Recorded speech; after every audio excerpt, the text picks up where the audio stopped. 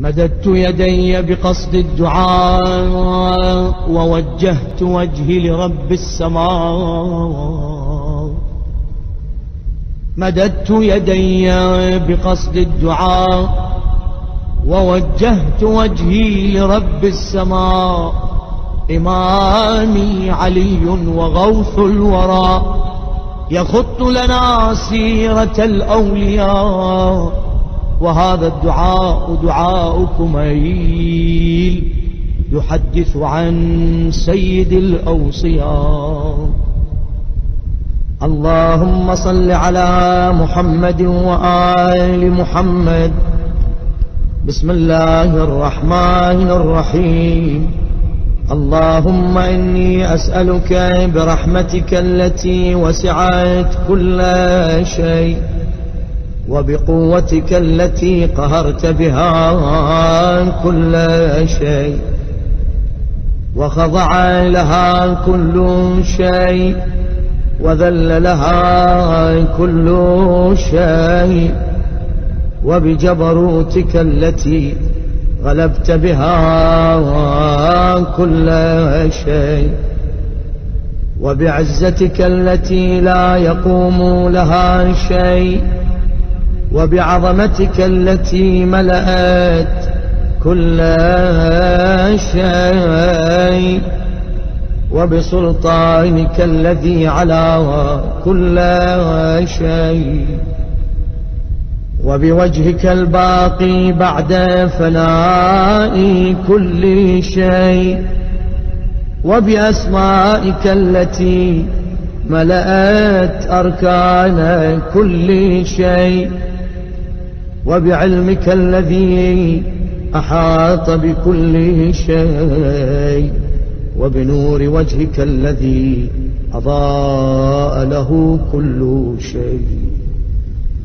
يا نور يا قدوس، يا نور يا قدوس، يا نور يا قدوس، يا أول الأولين ويا آخر الآخرين.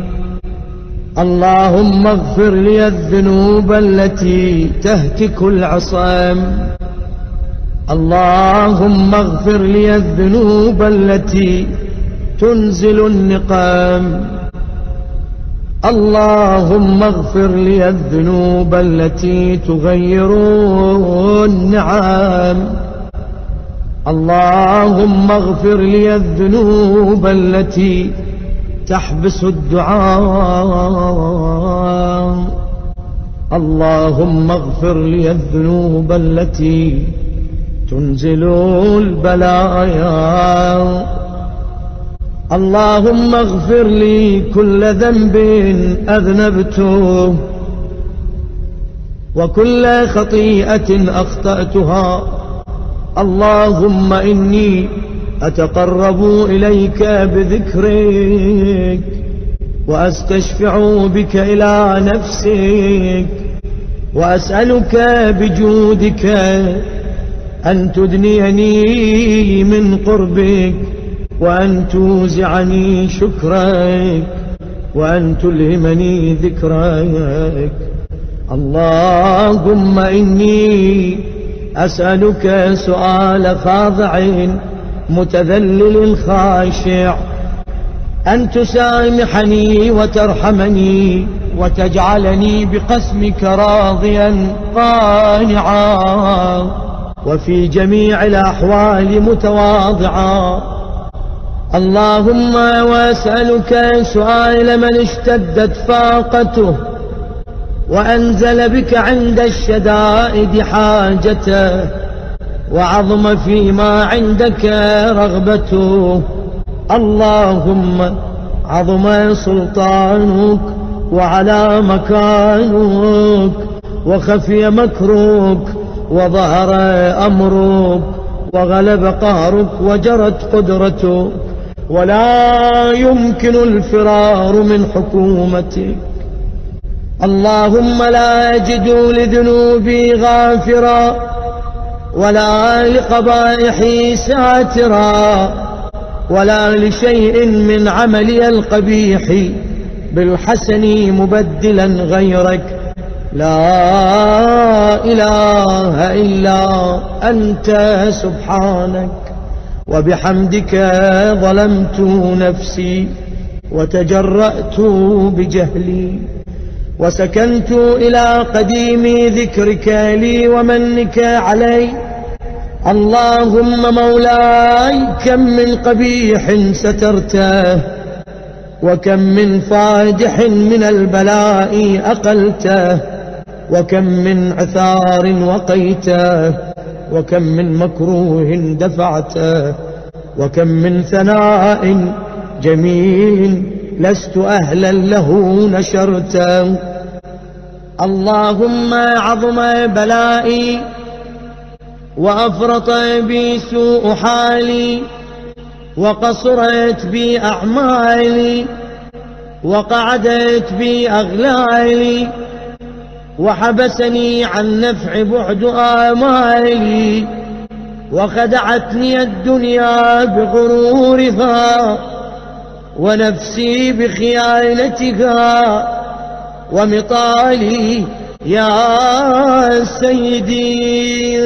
فأسألك بعزتك ألا يحجب عنك دعائي سوء عملي وفعالي، ولا تفضحني بخفي ما اطلعت عليه من سري، ولا تعاجلني بالعقوبة على ما عملته في خلواتي من سوء فعلي وإساءتي ودوام تفريطي وجهالتي وكثرة شهواتي وغفلتي.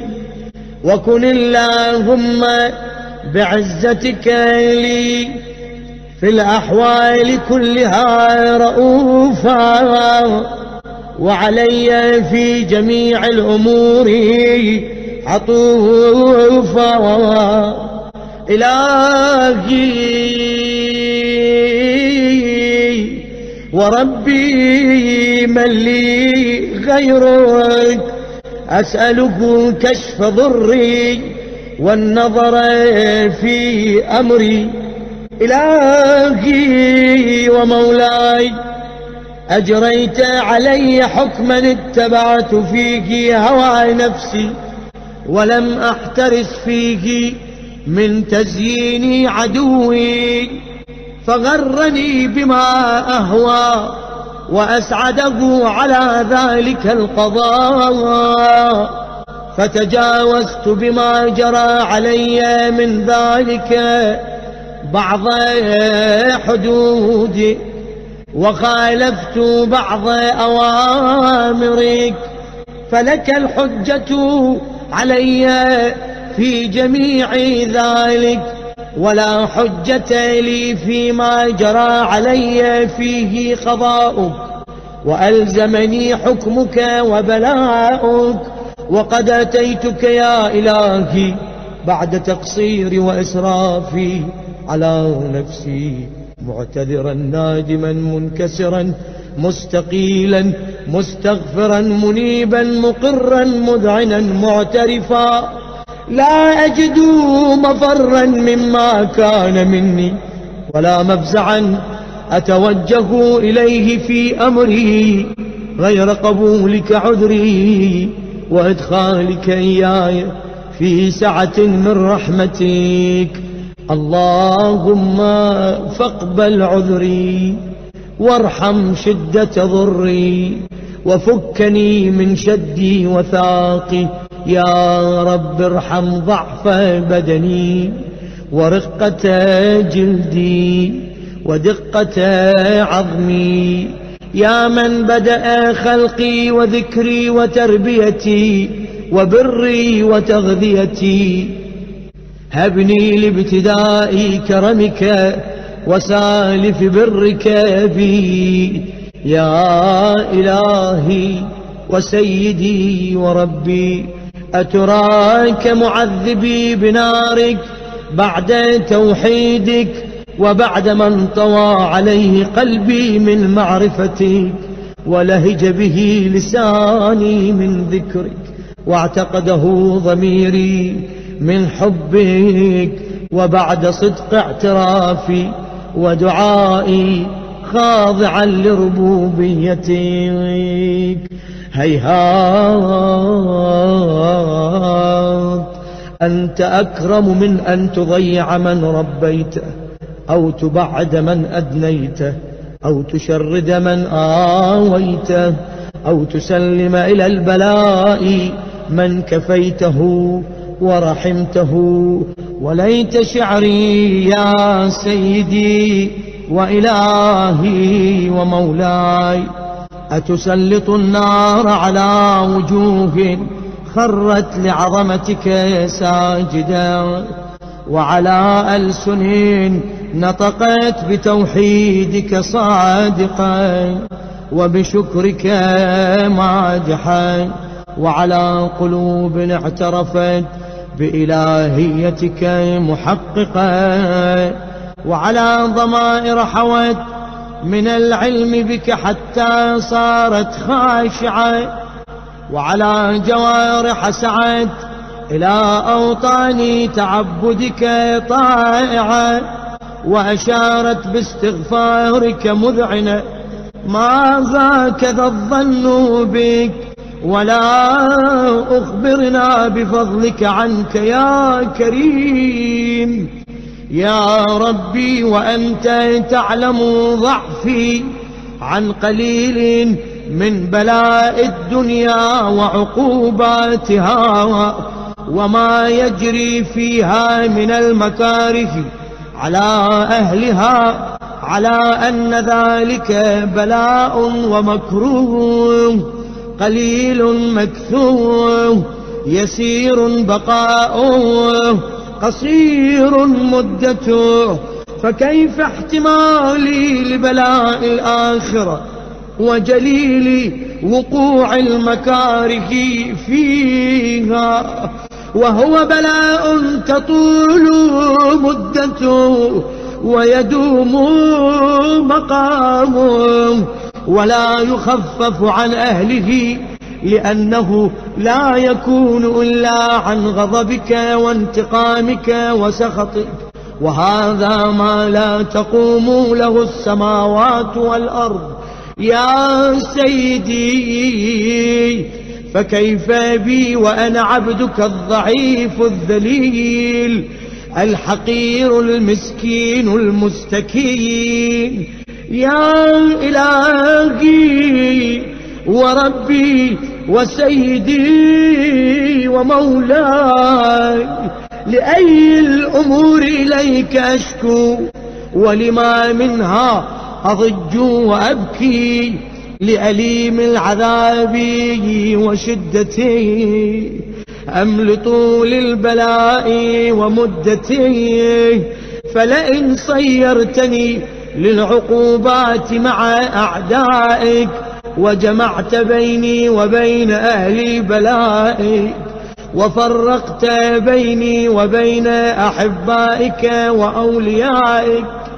فهبني يا إلهي وسيدي ومولاي وربي صبرت على عذابك فكيف أصبر على فراقك وهبني صبرت على حر نارك فكيف أصبر عن النظر إلى كرامتك أم كيف أسكن في النار ورجائي عفوك عفوك عفوك فبعزتك يا سيدي ومولاي أقسم صادقا لئن تركتني ناطقا لأضجن إليك بين أهلها ضجيج الآملين ولأصرخن إليك صراخ المستصرخين ولأبكين عليك بكاء الفاقدين ولأنادينك أين كنت يا ولي المؤمنين يا غاية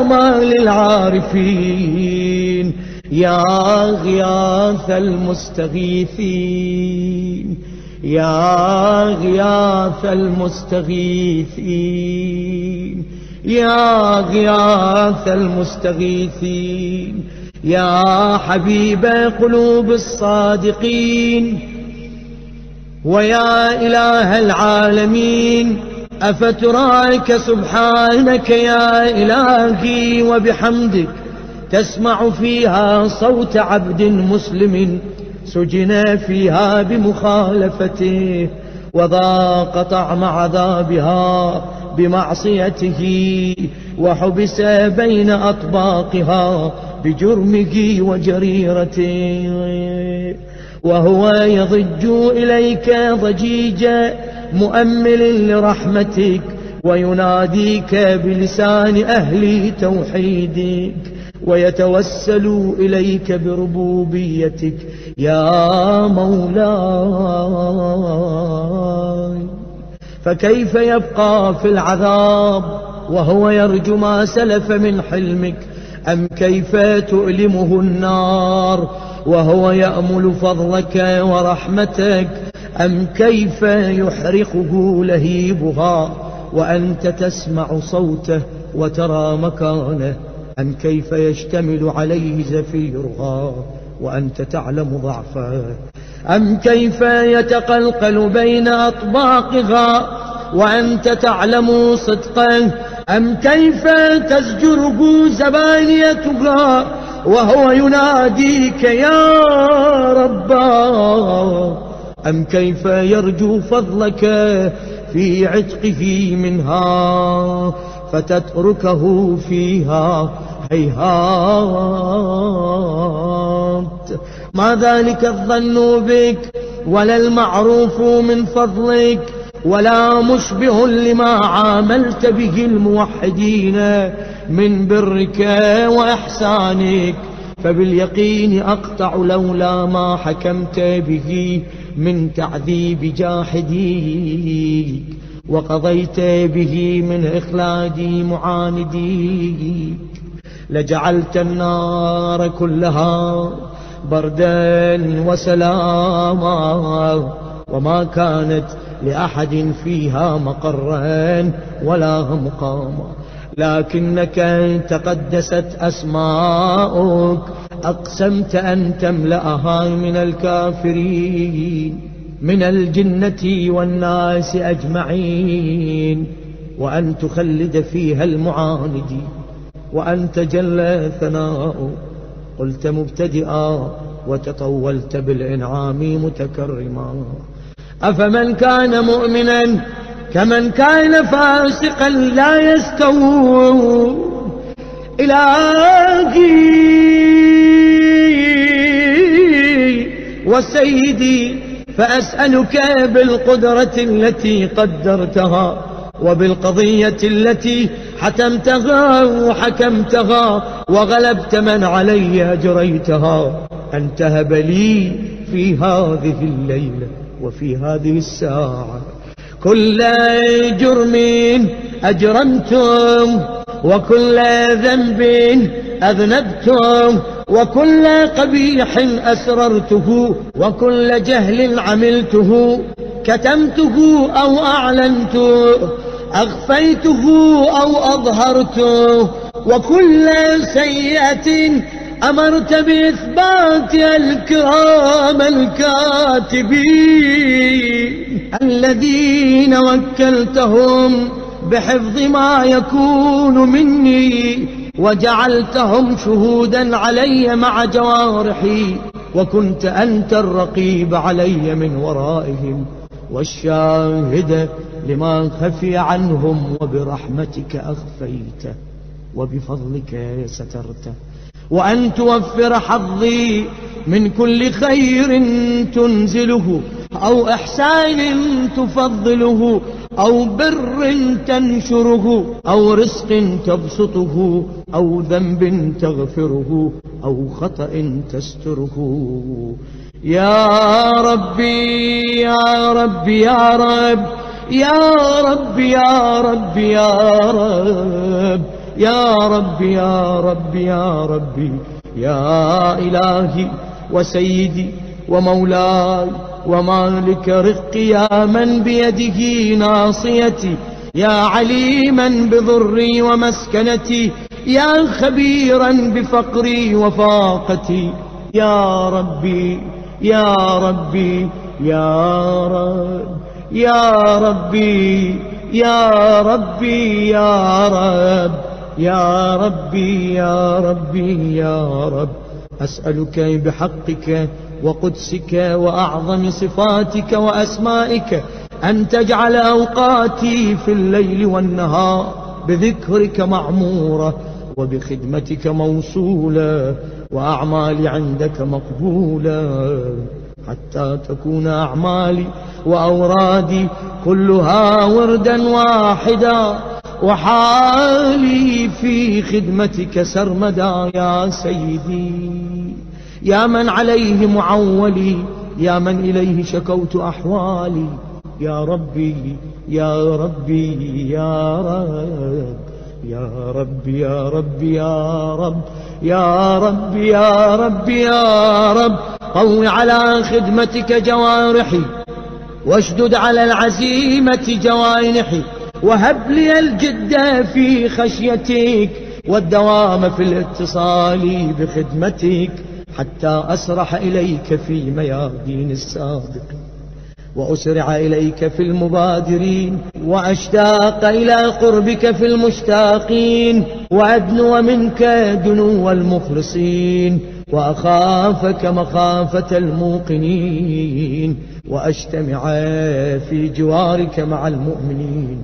اللهم ومن أرادني بسوء فأرده، ومن كادني فكد، واجعلني من أحسن عبيدك نصيبا عندك، وأقربهم منزلة منك، وأخصهم زلفة لديك، فإنه لا ينال ذلك إلا بفضلك. وجد لي بجودك، واعطف علي بمجدك، واحفظني برحمتك، واجعل لساني بذكرك لهجا، وقلبي بحبك متيما، ومن علي بحسن إجابتي، وأقني عثرتي، واغفر زلتي، فإنك قضيت على عبادك بعبادتك، وأمرتهم بدعائك، وضمنت لهم الإجابة.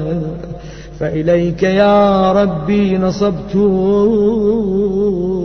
وجهي، فإليك يا ربي نصبت وجهي، وإليك يا ربي مددت يدي، فبعزتك استجب لي دعائي، وبلغني مناي، ولا تقطع من فضلك رجائي، واكفني شر الجن والإنس من أعدائي.